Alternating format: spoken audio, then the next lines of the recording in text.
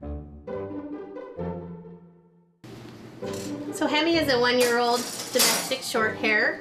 She's a calico, and she is of interest to us because she has extra toes, which is also known as polydactyly. Cats normally will have 5 toes on their front feet and 4 on the back feet.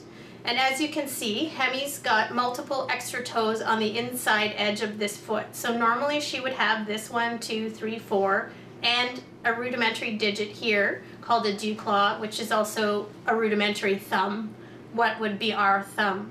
So here though, unfortunately for her, she's got 1, 2, 3 extra toes here where she would normally only have 1. This can lead to some issues with trimming of nails. If the claws are abnormal, they can grow back into the tissue. And again on the back, normally as a regular cat would have just the 4 digits here, these 4 toes. So 1, 2, 3, 4. But what we're seeing with Hemi is that she's got extra toes on this side, in this case 2.